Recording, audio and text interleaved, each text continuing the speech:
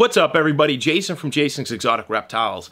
In my last video, I mentioned I was gonna start this reptile breeding series of how to get you guys to become successful reptile breeders and why it's so difficult.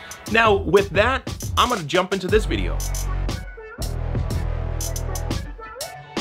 Piggybacking off last video of what I think you need to have for a minimum breeding group, I wanna talk about why reptile breeding and the reptile hobby is so hard to start a successful reptile business. It's not because you don't have the connections, it's not because you don't have this or that, it's not because you don't have fancy setups. It's 1000% you. So, what do I mean by that? It is not easy. If you're looking for an easy business, go sell watches or go sell something else. It's a business. It's a living and breathing thing. If you don't put the time and energy into it, it's going to fail. That's as simple as that. And even if it doesn't fail, you're going to lose interest. So number one thing, if you're going to start a reptile breeding business, is it needs to be passion.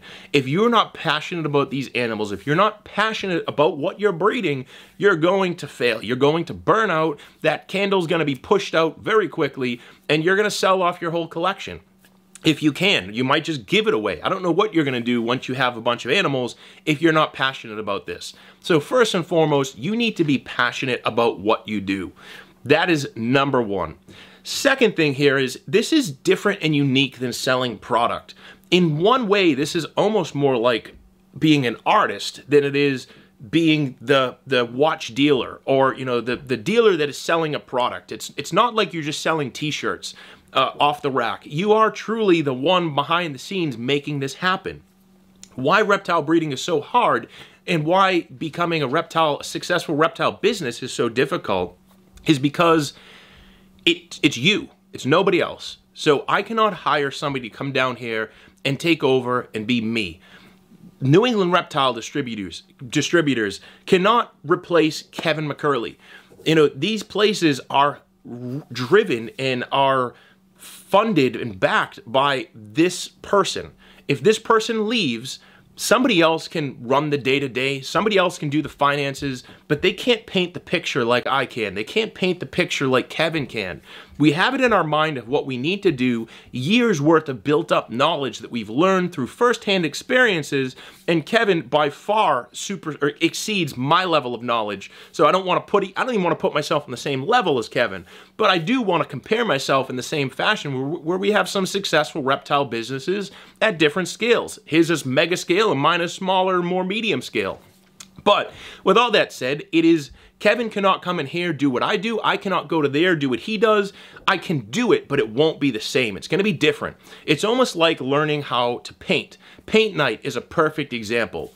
You put 20 people in a room looking at the same object, you're going to get 20 different paintings. And that, in my sense, is why I compare reptile breeding to art, because everybody's interpretation of what's special, about what's unique, and what's good is different. It's all unique. Everybody's methods are a little bit different. So I may have the same thing as somebody else, the same vision of what I want a snake to look like, but what I'm doing is being tweaked just a little bit different. I'm changing my temperatures differently. I'm changing, my feeding a little differently. All of that plays in. It's like how you hold the brush. The way you stroke the painting is going to be different than the way I would. So all of that kind of combines to paint a different picture. I cannot have my wife come down here and do what I do. It's me or nobody else. And I think that's what makes reptile breeding and the reptile business so difficult. Not necessarily the breeding aspect of it, but running it successfully. Is a lot of people get into this and they think, I'll just hire somebody. I'll do this. It's okay. I'll take a long trip and I'll have my buddies come over and help clean some snakes. That works on a smaller scale. But when you are trying to pump this up to an actual business and a larger scale business, you're going to fail because there's no substitute for you. Picasso didn't say, hey, Jason, you want to go paint this for me? I don't feel like painting today. There's never a way to turn off your reptile business. And to me, that's one of the most difficult components of this is these are living, breathing animals that if you are not there, if you don't show up and take care of them, nobody is going to take care of them. You could hire somebody to do it, but nobody's ever going to do it like you. You could train somebody to do it, but they're never going to do it like you. If I'm not in these cages a couple times a week, looking at the animals, seeing how they're moving around the cage, seeing how they're reacting, feeding them, doing all the daily things, you're eventually gonna just struggle. You're not gonna be very successful. And that's why I think it's good, at least in my opinion, other people's will disagree, to keep it on a level where it's large enough to support itself, but small enough you don't need to rely on employees. Now, I recently have a couple guys that come over, help me clean stuff, and I enjoy it, to be honest. It's good conversation, talking with people. They're paying attention to stuff that I'm like, who is this person? What is this morph? What are you guys even talking about? They're actually some of the reasons why I started my Patreon. They're like, yeah, you should start a Patreon. I'm like, the hell is Patreon? So I looked into it and I'm like, all right, cool. But it's kind of keeping me connected to the outside world. Me, when I'm down here, I don't care what's going on in the outside world. It is this. I don't care what Joe Snake Breeding is doing. I probably don't even know who Joe Snake Breeding is.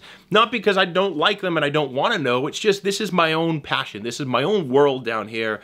And if I'm passionate about it and I'm producing things that I like, I know there's other like-minded people out there. They'll catch on to that and they will like it. So first and foremost, you have to have the passion. Secondly, there's no substitute for you. You are the artist. You cannot pass the paintbrush to somebody else to paint it.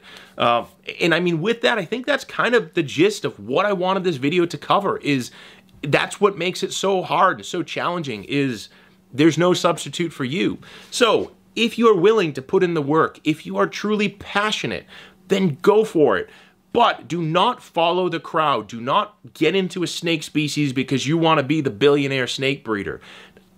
There can be money in this, certainly can be, but it has to be passionate. It has to be what you want to. If you chase the money, you're going to be chasing it for the wrong reasons and you're going to get burnt out. If you want money, go collect baseball cards or go collect watches or whatever. There's other ways to make money that are not as stressful and are not as dependent on you.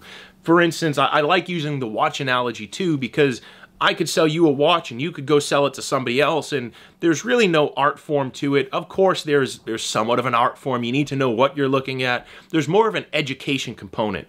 Selling watches can be learned, or I should say, you know, the market of watches can be learned, whereas the market of reptiles is something that can be learned, but also has a component of passion to it. The snake is not going to sell itself. You need to sell the snake. You need to be passionate about what you're working with, because it's not as simple as just buying it, let it sit in a drawer, and selling it when a customer comes along. You have to care for them. It's constant. It's nonstop. It's very rewarding, and that's why I do it, but it's something I'm passionate about first. So I've been rambling on for I don't know how long. And with all that said, I don't know if there's anything else I can say about this. I'm looking at a Burmese python. I'm going to go pull her eggs and make you guys another video. As I said in one of my previous videos, I'm probably going to post that on Patreon only, because YouTube will start turning my channel off if you guys don't start clicking on these videos. So with all that said, I appreciate you guys. Until next week, let's keep it moving. Thank you.